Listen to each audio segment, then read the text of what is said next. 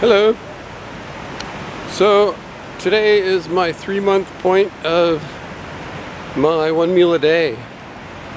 I have pretty strictly stuck to it, and I think it's a great way to go, probably for the rest of my life. The only thing that I miss is bread, because I'm a big bread eater, but really the benefits of doing this properly far outweigh, my carb cravings. And in fact, I've had almost no carbs at all in 3 months. So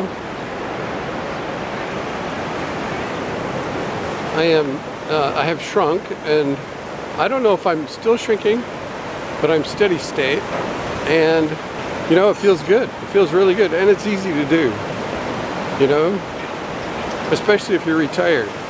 It's easy to do. Actually, it'd be easier to do if you're working, because I get home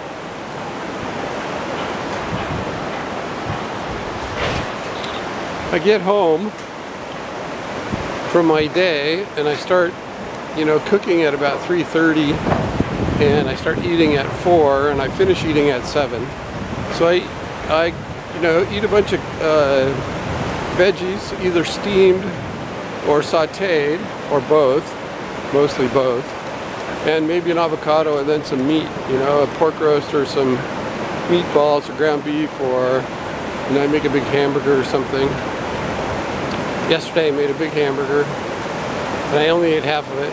I think my meat consumption will decrease over time. I was eating a ton, thinking I needed more and more, but really you need more and more vegetables, and I do think I need some meat because I'm pretty active, climbing stairs, and I like to lift a little bit, not much, a little bit. So this is sort of my 3-month point video of being on the 1 meal a day. And I'm not really doing keto. Actually, I probably am doing keto and not even know it. My diet's really clean. I eat vegetables, a little bit of olive oil, a little bit of butter, and some meat. Oh, really the only bad thing I'm doing is ketchup. I like ketchup on meat and my eggs. I eat eggs too. So,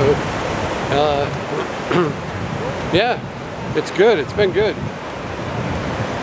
So I will get this posted, and just as a little mini celebration of sticking it out for 3 months, and I mean, I've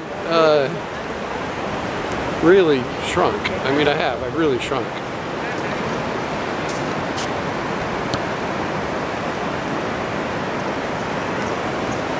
If you care to see my gut, my no longer any gut. Okay, signing off from the beach in Da Nang. Thank you, everybody.